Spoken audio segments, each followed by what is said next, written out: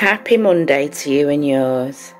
My name is Reverend Malaika, and whilst the world is so drenched with the coronavirus, I feel inspired to send some words of wisdom, hope, inspiration and love in abundance to you and the community at large, both here and in the world.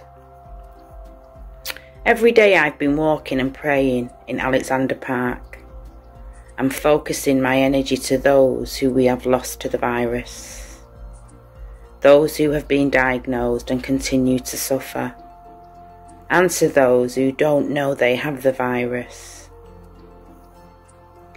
I think of all the professionals who are connected and working tirelessly day and night in honour with such care at this time, and to the family and friends who are feeling the backlash of all the above.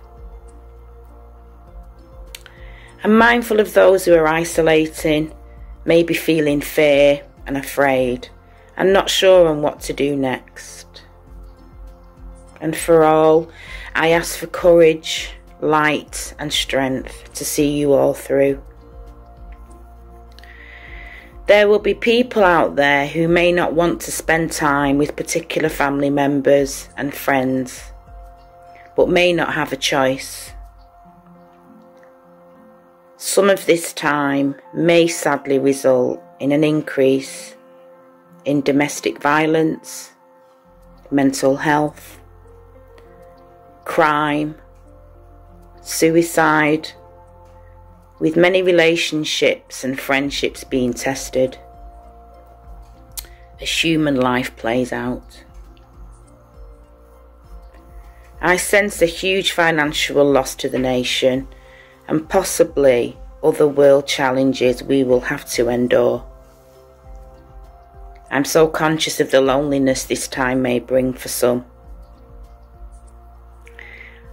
On the opposite hand, with many being at home, they may choose to keep warm and close at this time, which may result in a baby boom within a year from now, which is a good thing, as new babies are a true blessing to us all.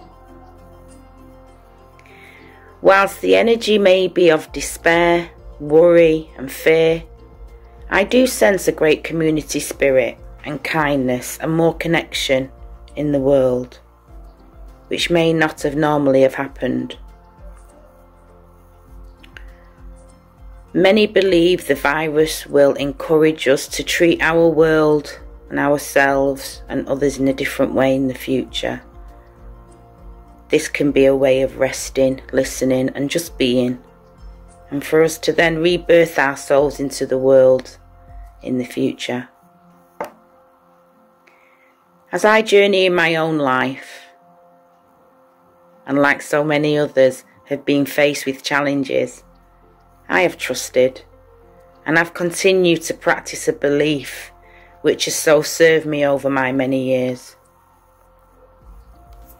So when faced with a challenge, I sometimes may feel numb, hurt, frustration, anger or even sadness.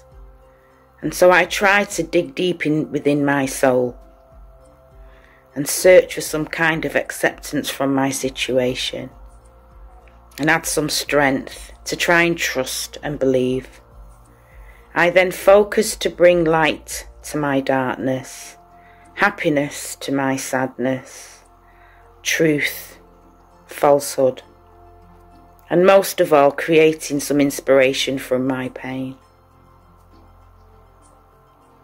And so as I place my hand on my heart, I offer you, yours and the world an abundance of love and healing, understanding, support when needed, and courage at this time. I encourage you to light candles daily and share your thoughts in a journal. Be kind to yourself and to others. And if you're able to, pray, meditate and breathe. Try to eat healthy and exercise as much as possible. Whether you believe in a higher being or not, I encourage you to set your intentions and constantly ask the world what you want and the goodness that the world needs right now. I found this beautiful poem which has been shared all around the world in these coronavirus times. And so as I read it out to you, I invite you to close your eyes and listen, and feel free to share if you feel inspired. And the people stayed home and read books and listened and rested and exercised and made art and played games and learned new ways of being and were still and listened more deeply.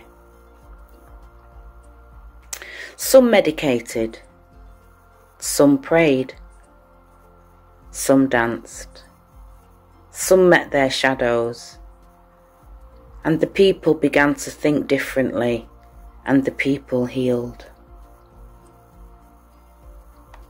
And in the absence of people living in ignorance, dangerous, mindless and heartless ways, the earth began to heal. And when the danger passed, and the people joined together again, they grieved their losses, and made new choices, and dreamed new images, and created new ways to live, and heal the earth fully, as they had been healed. By Kitty O'Meara. And as I close, I give thanks and praise Ashe. Namaste.